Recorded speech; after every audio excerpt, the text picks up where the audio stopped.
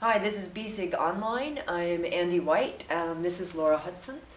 Laura, you work for MacMillan Publishing. What do you do for MacMillan? I'm their senior sales representative for Germany. For Germany, Yes. okay. What does that job entail?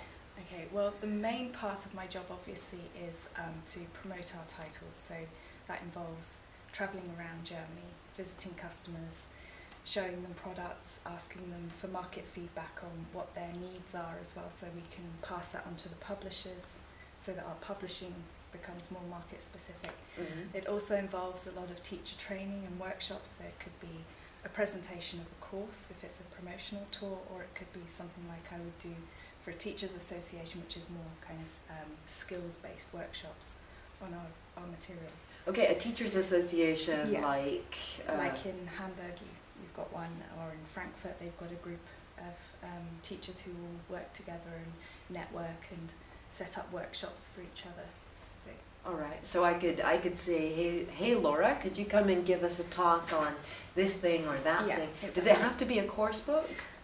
No, but everything that, obviously, because I work for MacMillan, everything that I would do would be based on our materials, but it wouldn't necessarily be course book specific. So, for example, I've given workshops on speaking skills and taking resources off our websites, or taking ideas from the course books and showing people how they work and how to encourage speaking in the classroom, for example. Yeah, you gave a really great presentation, as you always do, in Hamburg last year. About what secrets are your course books hiding? Yeah. What was the secret? What I found from teachers was that they flick through books to see what they're like. Everybody's used to doing that, but they don't always take out the digital product in the back of the book and download it, because they used to be so boring and they're kind of used to ignoring them. So what I wanted people to realise was just what they can get off of these discs, and that it's not just for the students, that they can use them as teacher resources as well, like downloadable class audio files, or downloadable worksheets, or there's tons or on whatever. there. Yeah, I agree. How did you get into working for MacMillan? I actually taught English for 7 years, Mm-hmm. and I decided I wanted to move back to England, and I didn't really know what to do. I was kind of looking at teaching in England.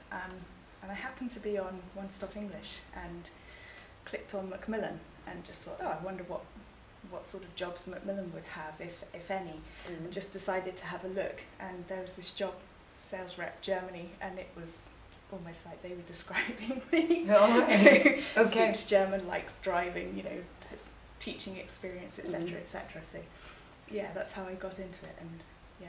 Right. What's the best thing about the job? I mean, I love your presentations. I like the workshops. Thank you.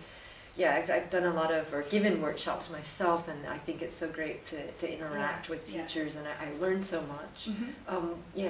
But being a sales rep is a little bit different. Yeah, it's kind of it's difficult when I first started. It was almost like I'd gone to the dark side, So I kind of had to learn to not be afraid to be commercial. That was the first thing I had to learn. Mm-hmm. But also, what I like about being a sales rep is that I still have the flexibility that I had as a teacher, of the travel and meeting everybody. I mean, that was the best thing for me about teaching, was just meeting all these different people with different backgrounds and going into all these different companies, and I still do that, and I still get to meet great people, and it's better now. I've been doing it for 6 years, because it's like visiting friends almost now. Yeah, so yeah. It's nice.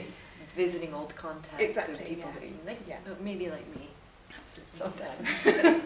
All right, super. Yeah, those are some really good tips about moving into that, Yeah. if people are interested. I think there are a lot of further development opportunities in that as well, Yeah, because it's a absolutely, different path. Yeah, it's because I don't think publishing is necessarily an easy thing to find your way into. It's all about knowing people a lot of the time. But once you've got contacts, then there are all sorts of branches you can go off into that you wouldn't actually have thought of, like going into digital publishing, or going into editing or something like that. It's got lots of different aspects to it, and it's a fascinating industry. Yeah, yeah, I've learned a lot from you, along the way. All right, we'll wrap it up then, and then get down and maybe see if there's a glass of wine for us waiting somewhere. Sounds like the sort of thing we would do. Yeah. All right, thanks for watching, and we'll be back later with more.